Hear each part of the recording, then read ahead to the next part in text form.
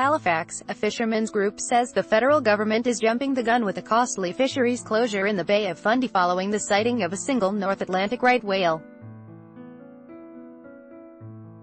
The Department of Fisheries and Oceans says the area in Grand Manan Basin will be closed to fixed-gear fishing from 11:59 p.m. Thursday until further notice. After a North Atlantic right whale sighting in the Bay of Fundy, the Fisheries Department says the area in Grand Manan Basin will be closed to fixed-gear fishing activities starting at 11:59 p.m. Thursday, Michael Dwyer, AP. The closure affects lobster, crab, groundfish, herring and mackerel licenses. But Brian Guptill, president of the Grand Manan Fishermen's Association, said the government was too quick to act. A vessel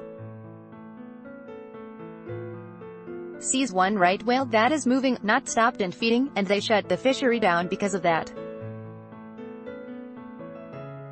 The airplane was up this morning and couldn't find a whale anywhere, he said. Article continued below. Guptill said DFO should take a more measured approach. It's a matter of the number of whales or number of sightings. If you just see one whale and it's traveling, the whale could be gone before you get the traps out of the water, he said. Guptill said the closure is costly for 30 to 40 fishermen who will lose the last week of the season in that area. Ottawa says all gear must be removed before Thursday's closure, and notice will be given prior to the reopening.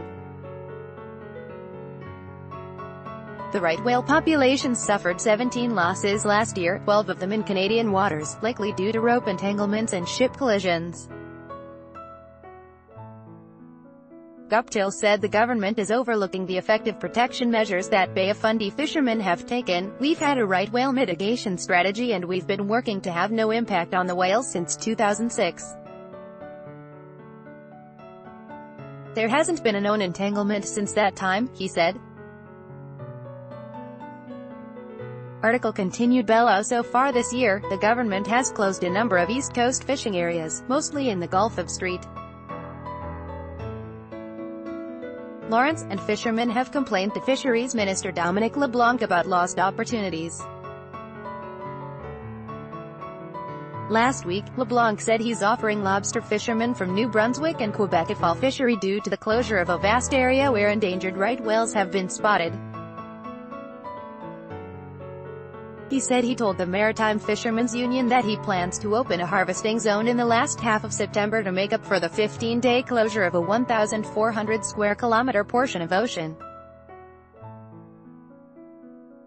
LeBlanc said the offer will go to about 62 fishing vessels in New Brunswick and 60 from the Gaspé Peninsula, whose lobster harvest was largely shut down as the whales passed through.